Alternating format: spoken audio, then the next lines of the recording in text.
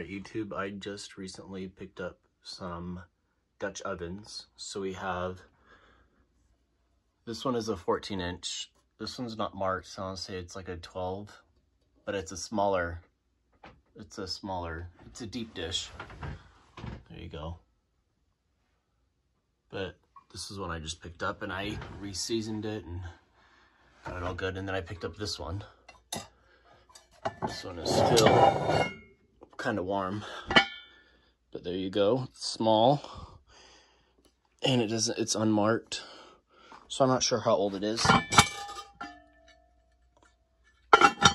Size of my hand though. Nice little Dutch oven, good for two people or three.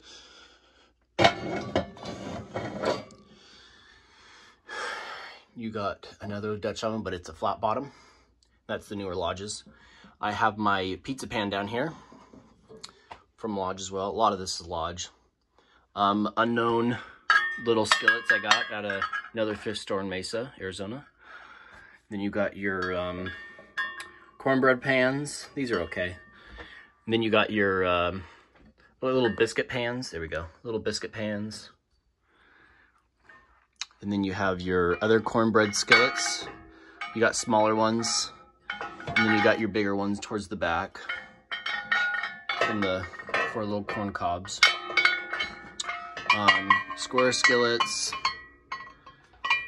These ones are good for eggs, the flat skillets. And more. You got your bunt pan. I got this for Christmas one year. They run around $100, but they're awesome. I love bunt pans. I've always wanted one. Another thrift store, unknown. Little butter dish. Really small. I'm trying to read it. I don't know. AM. And I don't know the name on that one. More bigger skillets. These are good for just stews and just stirring stuff. You have your sauce that goes with the a brush. So your sauce, you put that on the grill, you put your sauce in it, and it gets hot. Smaller cornbread pan, or a smaller muffin pan. I want to get a big muffin pan. That would be cool. And then this one over here, I think it's for like cakes. Towards the back. There we go. Cakes. Small little cakes. My big wok back there. My smaller wok. My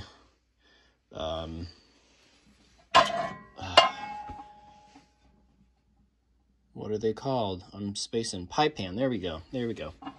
This was just a lid that came with. I have no idea. It didn't fit the one it came with, but it's just one of these if anybody has an idea. It's kind of dusty.